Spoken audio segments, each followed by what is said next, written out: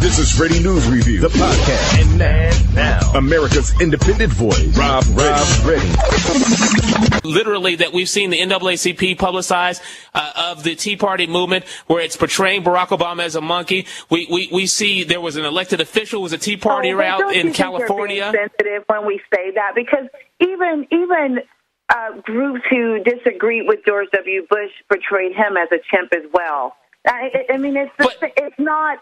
So those things are excusable? I'm not saying both are right. I disagreed with that as well. The racially insensitive at the very least, though, and you're saying that the NAACP incorrectly tagged the Tea Party as having elements of racism. Occupy Wall Street thing is humanly insensitive.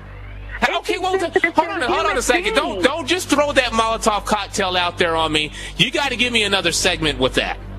Okay, just one more. So much fun. More segment, all right? She's going to come back for one more segment. Lisa Fritsch, she is the author. Look, you're getting publicity here. She is the author of Obama, Tea Parties, and God. All right? Lisa, you with me? Yes. All right, you're getting publicity for your book. She's also the... Well, I just want to tell the truth. We'll come back with more truth in a moment with Lisa Fritsch. Back in moments with more Ready News Review, the show. This is Ready News Review. I'm Rob Redding, America's independent voice. 855-762-3080 to get into the radio program. We're talking to Lisa Fritsch. She's the author of Obama, Tea Parties, and God, and she's also the founder of Americans for Christian Conservative Truth. We've been talking about how the Democrats have, at least in public, been embracing the Occupy movement, but it doesn't seem like the occupiers and the Democrats are really embracing each other. It's kind of like a symbolic embrace. You've got Democrats, by in large part, Democratic mayors that are the ones turning on these protesters. Bloomberg is pretty much a Democrat. I mean, he's waffled. Finally, that he has. The thing about these protesters is they don't. By and large, it started out as probably what seemed like a good idea until you started realizing what elements were really involved in the give me something for nothing business. And what you had is all of the riffraff, and forgive me because I hate to talk about God's children that way, coming out to try and probably get on TV or get something rising and be part of a movement that really vandalizes what this country is all about. I mean, the one thing you said about the Tea Party, here's my stance. I love God. First and foremost, I love this country. And I would not be part of anything that disrespected God and didn't honor him or this country in the highest regard. It didn't honor blacks in the highest regard. It completely and totally isolated itself from blacks and called blacks. If someone called you a monkey, would that be okay? You know, the thing is, people have called me worse than that. Are you kidding? I get hate mail all the time. But I'm not living my life for them. I'm not doing what I do for their validation. But you admitted that the Tea Party has been insensitive, and you were saying that the Occupy Wall Street has also been insensitive. They were insensitive. I said that somebody made the caricature of Obama, and maybe when you're in a position like that, you can't be that thin-skinned, and you can't go playing. Is it insensitive to? It's not about playing the race card. If racism is a factor there, then it is a factor. Period. Yeah. It's not about playing a card. Racism had nothing to do with the Tea Party. The Tea Party was about returning. So it was insensitive. It just wasn't racist. He needs to have thicker skin. The president does.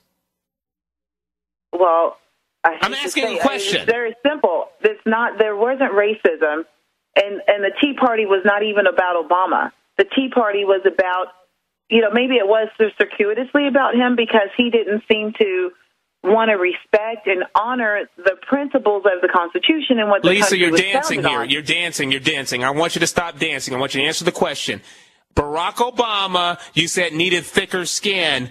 Is it insensitive or not for him to be painted as a monkey in some of these Tea Party demonstrations and by officials in the Tea Party? An idiot did that, but that's not reflective of the Tea Party. And yes, the president needs a thicker skin. The same president who came out and and at the summit with the Republicans, and I'm in charge now. You have to listen to me. Of course, he needs a thicker skin. So it was insensitive. It wasn't. You said it was insensitive for some of the Tea Parties, and that's what the NAACP said.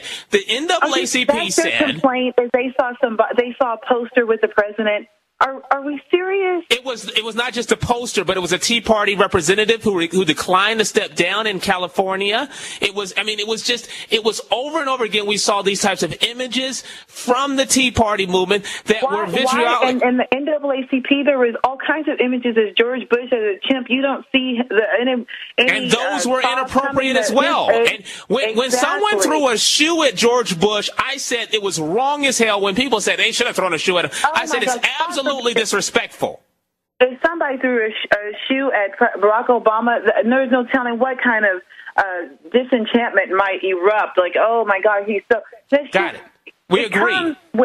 It comes with the territory being insulted. Now, I got when you. You're in the top. Okay, understood. All right, absolutely. You have that type of exposure. We can agree that literally we've had some insensitive notions within elements of the Tea Party. Now, if you're saying they also exist within Occupy, tell me about that.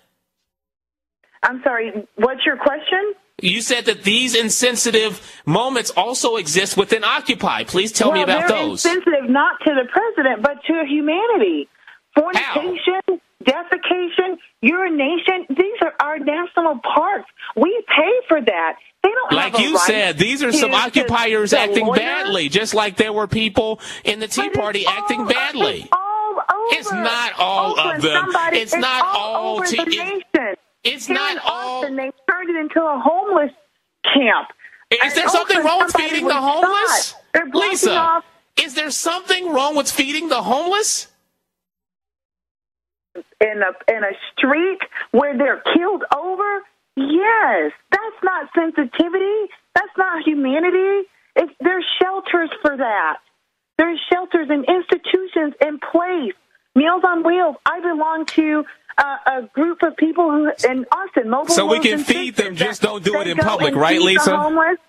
They had people at their house to take care of the homeless. Are you right? kidding?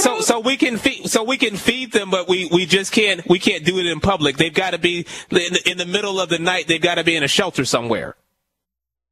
Well, ideally, you're trying to put them in a home. I thought that was the point. A home is a shelter.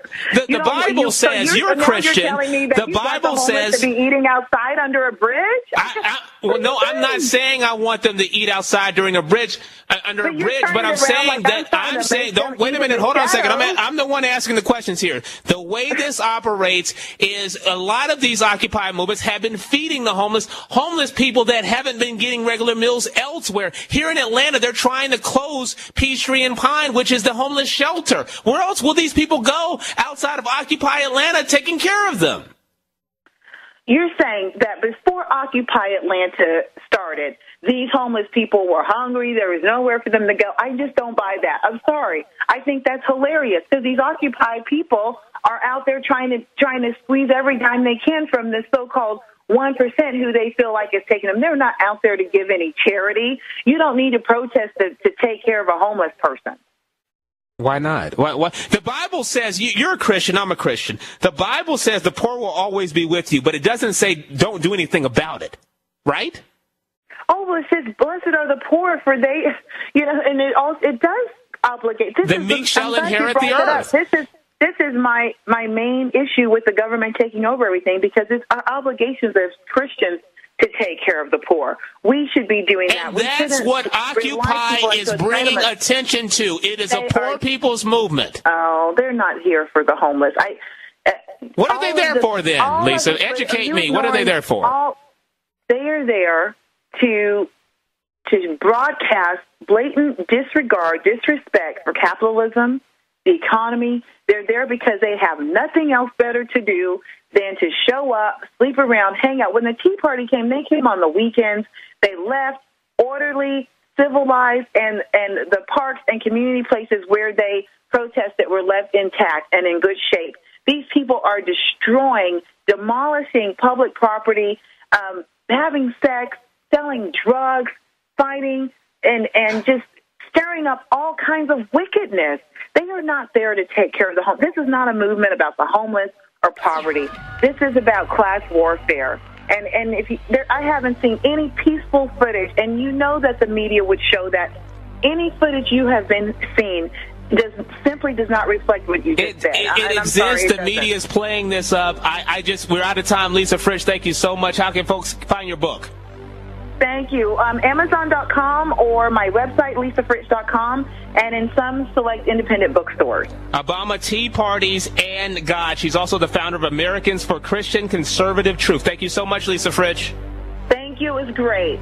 All right. Back in moments with more of Reading News Review, the show. You've been listening to Reading News Review, the podcast with America's independent voice. Rob Reading, presented by Reading Communications Incorporated. For all the pressing news you need to know, log on to www.readingnewsreview.com.